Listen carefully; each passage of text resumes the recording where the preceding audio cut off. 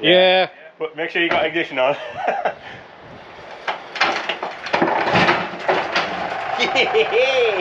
Star motor's knackered.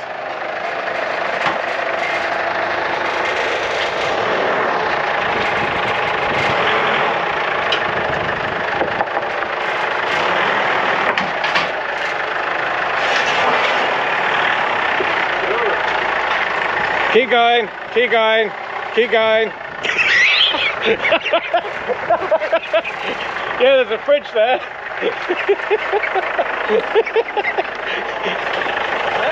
Yeah, keep going. A fridge. A fridge, alright. Keep going, you're fine.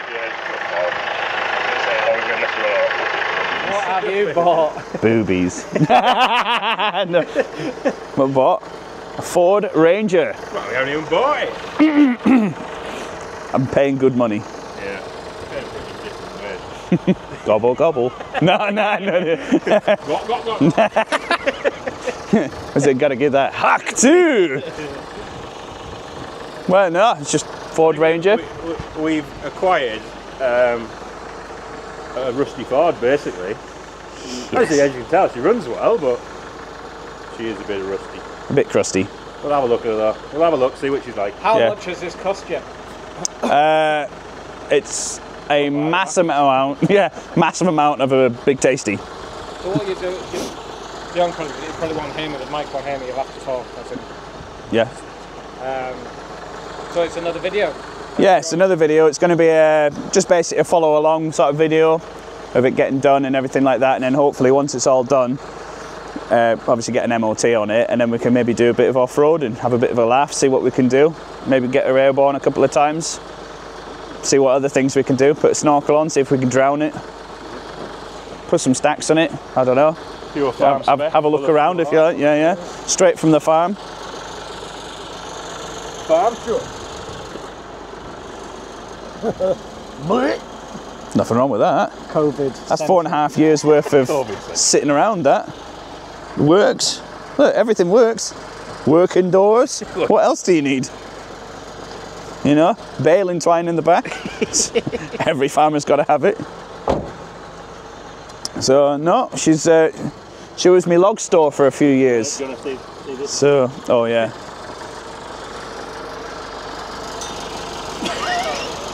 There's nothing that a bit of paint won't fix. I mean, if you come around the other side, have a look at this one. Round the other side will be the... No, why?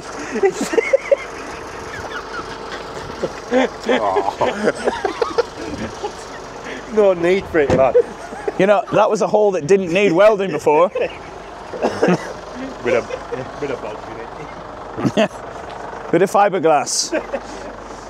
No.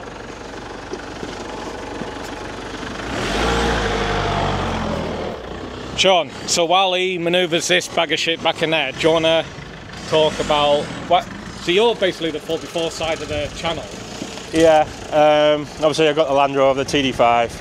We've got the American truck, which that's slowly getting there. It's only taken... Well, they'll be coming back to the channel soon. Yeah. So basically we've got a first episode coming up for that. Putting a 6PT Cummins in it. And then basically what we're going to be doing with these is just doing some green lanes. Obviously I live down Wales now, so there's just endless amounts of decent stuff down there. And yeah, we're going to make like a bit of a camping setup, the same as what I've done with the Land Rover with this really. And yeah, just go out and enjoy them really. So it'll be really good fun. Do you think this is bad then, or do you think the car, looking at first inspection, do you think it's alright? You've got a general idea straight away that it's got a good engine, it fires straight up. I think it won't start more, it'll be bumped first compression after 4 years sat in the shed. Gearbox is good, brakes are good, clutch is good in it, so the rest is just cosmetic, and it's a bit surface rusty here and there, but generally it's alright. I think it'd be a good truck, to be fair. So what do you think, like, looking at on future bids, what's happening with this? Do you think it needs some welding done or not? Yeah, well, they're doing a bit of welding on the body. I think it's there. But generally, I don't think it's ridiculous. I think we're just going to go down the route of lift kit, wheels, tyres, Final call, engine turning off. snorkel, and about that really. Go for it. Oh, fire it back up. Yeah, sure. Oh. Yeah, yeah, it's a good little project really. Not that I haven't got enough projects on. You know what I mean?